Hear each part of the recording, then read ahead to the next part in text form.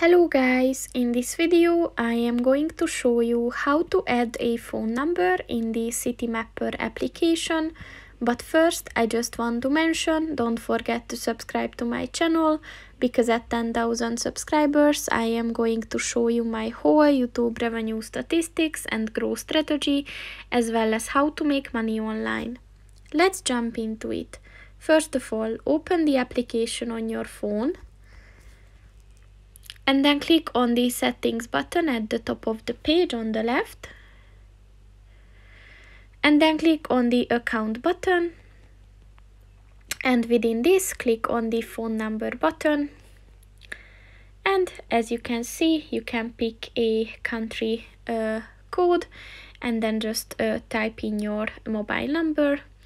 And then once you click on the continue button, the application is going to send you a verification code to that number.